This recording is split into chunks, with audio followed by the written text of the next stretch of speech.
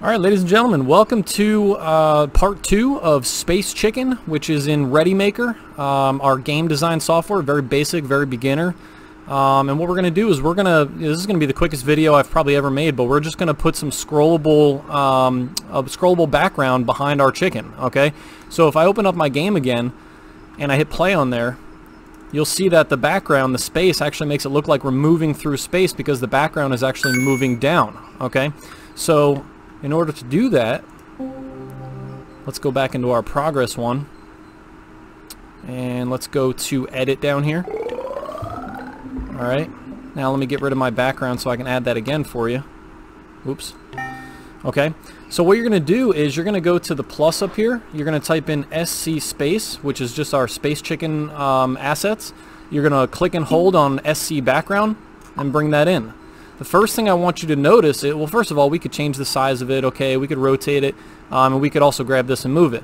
But I want you to notice that the chicken is actually behind the background. So what you're going to do for that is you're going to click on the background, and you're going to click on this little button right here, which will send that behind the chicken.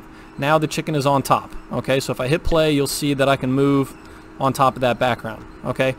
Now, one of the things that did not work out for the video that Mark shot on his ReadyMaker channel is that the sizes of what he types in doesn't really match up with what works for me and what works for my students, okay? So what we're going to do is we're going to play around with some numbers here. If the numbers that I put in mine don't work for you, you just want to play around with this enough to get it where it covers the entire white background. So, you know, you could use this tool here and just maybe go like that.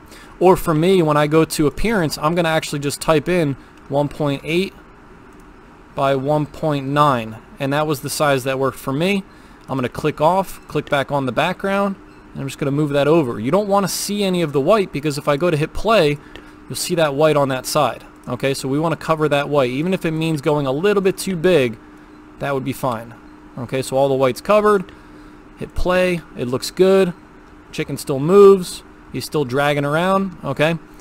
Now what we need to do is we need to add a scrollable texture. It's a behavior. So if I click on the background and I go to behavior and I hit add behavior, I'm going to clear my search out.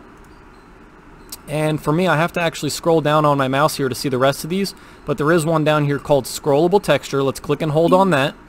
Let's bring that to the drag new behavior. It's already active. You guys can mess around with the scroll speed for how fast you want it to actually scroll down.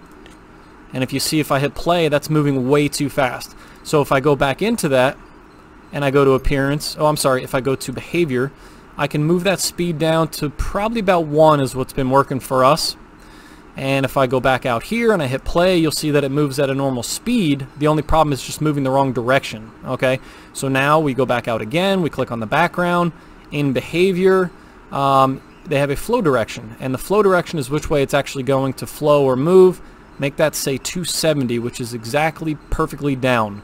And then hit play, and you'll see that our background is moving the way we want it to, and our Space Chicken is on top of it. Okay, so that's it for this video. I hope you guys follow us on to the next one. This one was a really short one. The next one we're going to be talking about making a cloner and making the asteroids come out, you know, in the game. Okay, so thanks for watching. We'll see you guys in the next one. All right. Gotta catch 'em all.